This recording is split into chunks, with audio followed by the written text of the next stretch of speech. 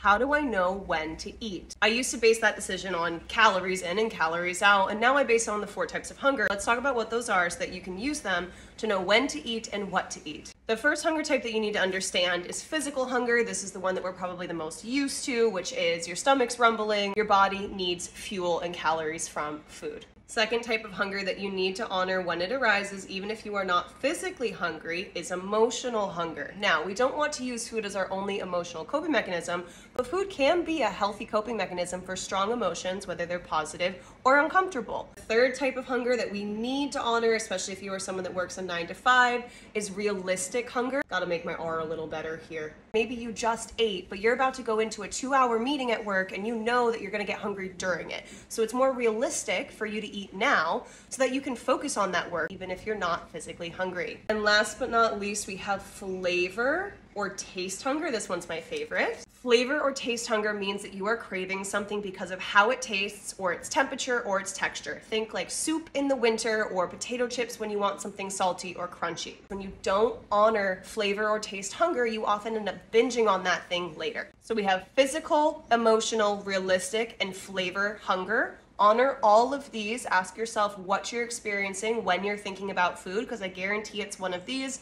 and they're all valid.